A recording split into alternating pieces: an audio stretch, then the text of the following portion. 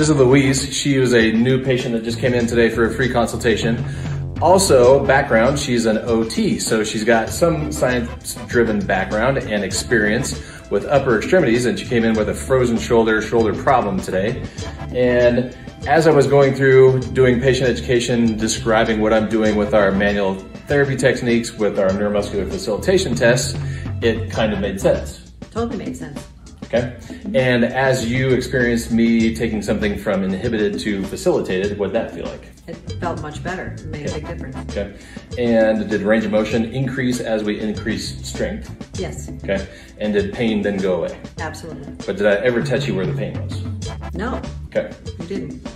Okay. So here's somebody with a science-based background. So did it make sense what I was explaining to you and how things were actually working? Absolutely made sense. Okay.